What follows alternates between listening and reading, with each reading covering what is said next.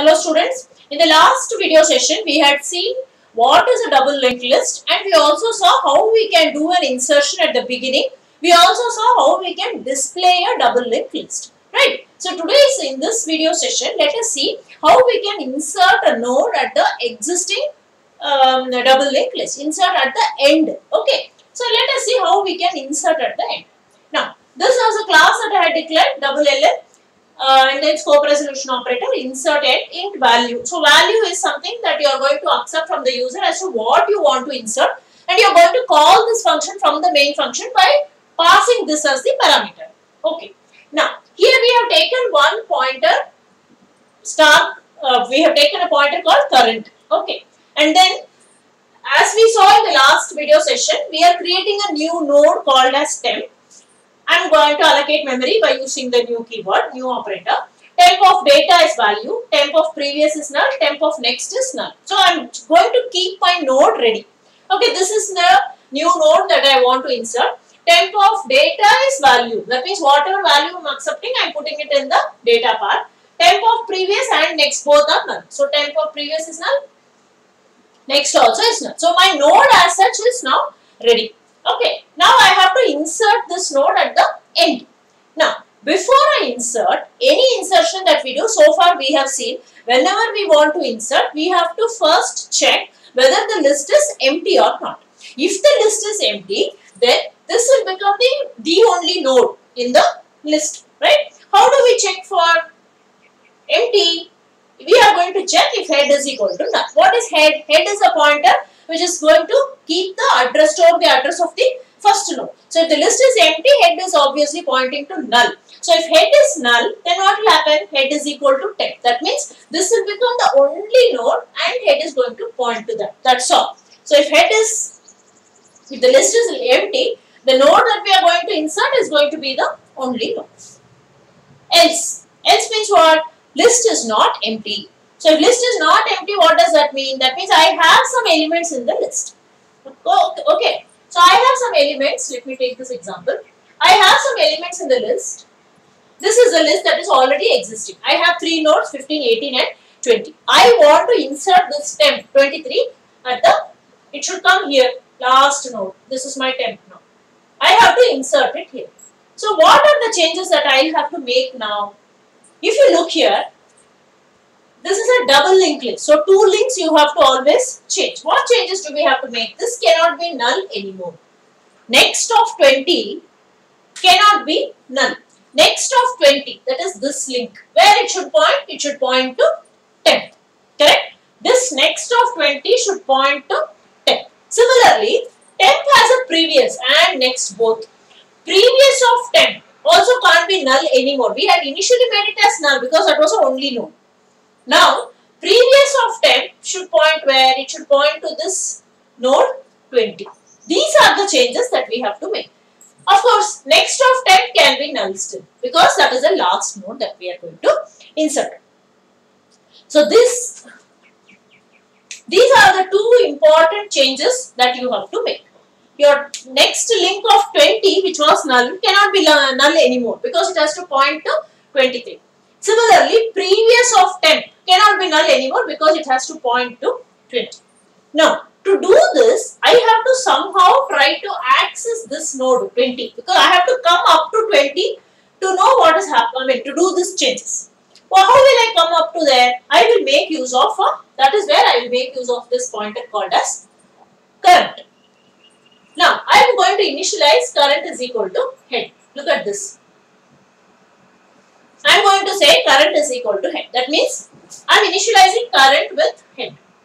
So current 15 is mine now. Current is pointing at 15. Next, while I have to come up to this, is it not? Because I need to make these changes. How do I check that? I go on checking whether the next link is going to be null or not. Because we know that for the last node, the next link is going to be null. So I will check while current of next is not equal to null, current is equal to current of next. That means current is currently now here, 15. This current of next, is it null? It's not null because it is pointing to the next element. So this condition is satisfied. So what I will do? Current is equal to current of next. So next now current will become this one. This will not be the current anymore. Okay, 18 will become the current. Again, I will go back to the while loop. While current of next is not equal to null.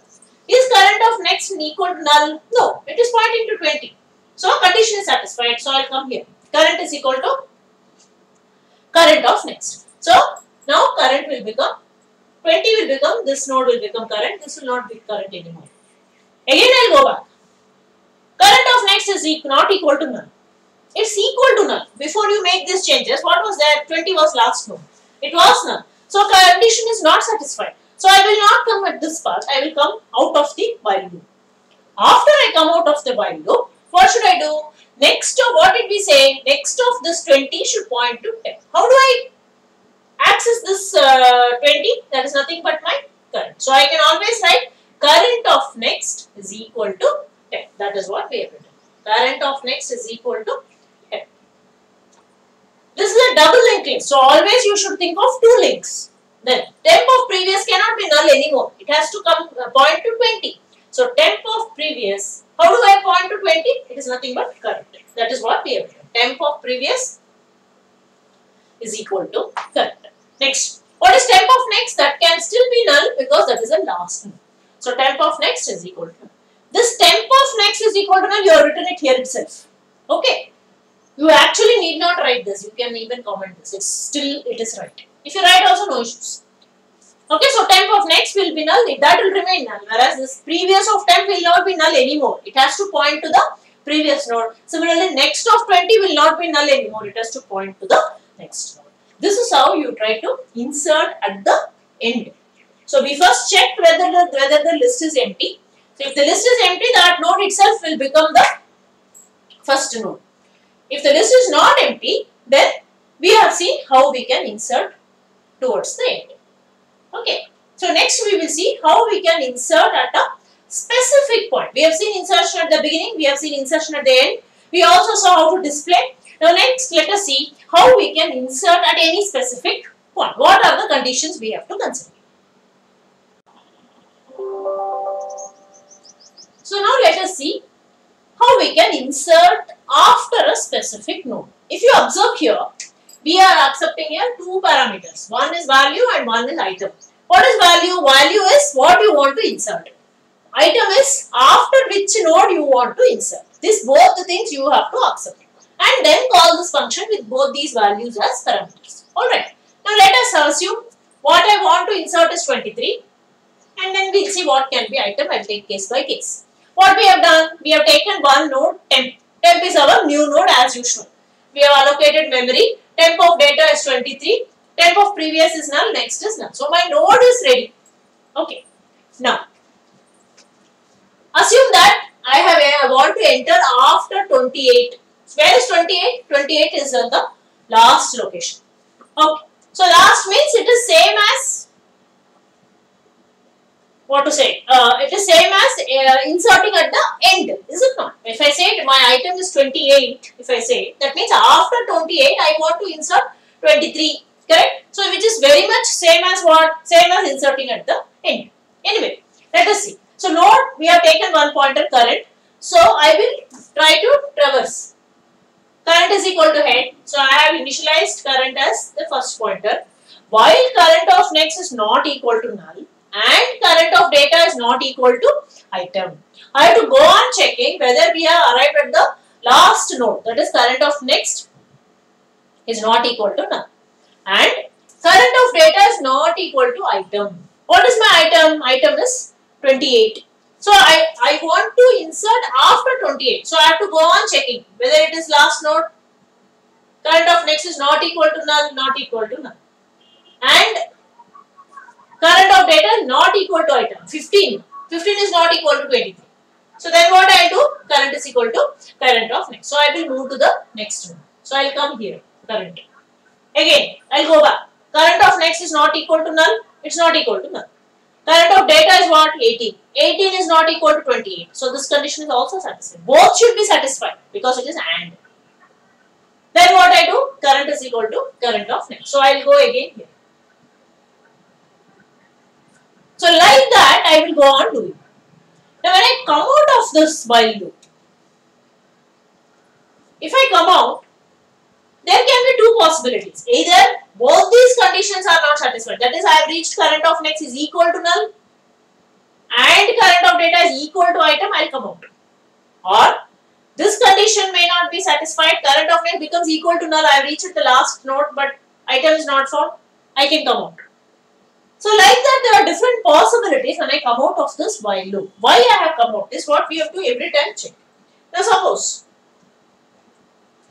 the condition is not satisfied, I will come out of the while loop I said. What are the possibilities? First possibility is what? If current of next, I could have come out because current of next is equal to null. The is equal to null means this condition is not satisfied. Correct? So I will come out of the loop. And both could not be satisfied, I would have come out. And current of data is equal to item. Probably this could be the case why we came out of the while loop. Possibility. One of the possibilities is this. Both are not satisfied. Both are not satisfied means I am again checking if that is a condition. That means what? If current of next is equal to null. That means we have arrived at the last node. And current of data is equal to item. What is current? This is current. What is current of data? 28. What is item? 28. Both are same. So that means after 28 now I want to insert my 23. It is very similar to what we did for insertion at the end. So that time what we did? This is the current now. Current of next should go to temp. Temp of previous should come to current. That's all. Same thing what we did in the last insertion at the end. So what do I write? Current of next is equal to temp. Then temp of previous will be pointing to current. Then temp of next, that will be null because it is the last one. So this is one possible condition. When I come out of the loop, what am I checking here? I am checking why I came out of the loop. What is the condition? Possibilities. Both could not have been satisfied. That's why I would have come out. So that is what I am checking here. Now, next condition let us see. Next, what is a possibility?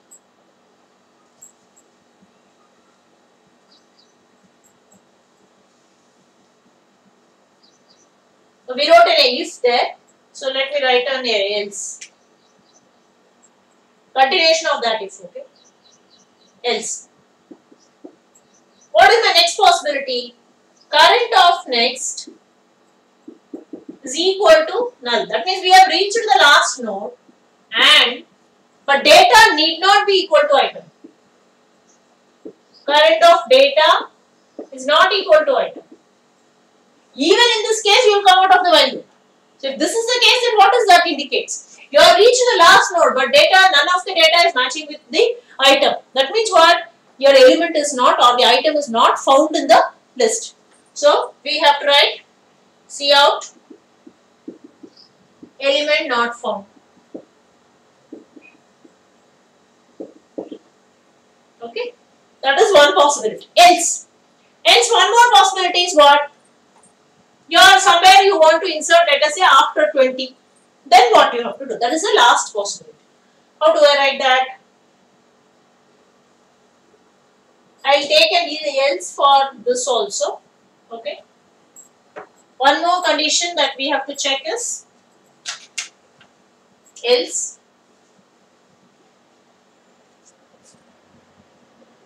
Now, assume that item is 20. That means after 20, I want to insert this 23. So, what all changes you should make?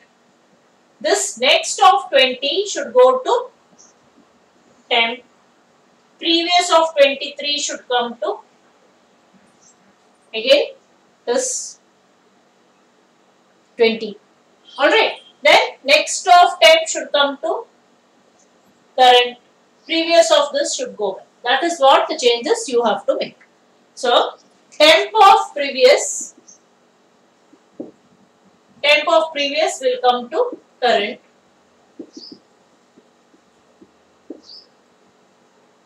temp of next will become current of next.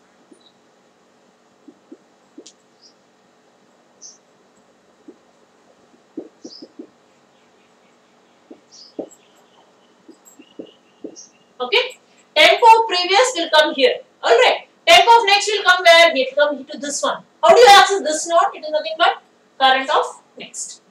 Current of next will become temp.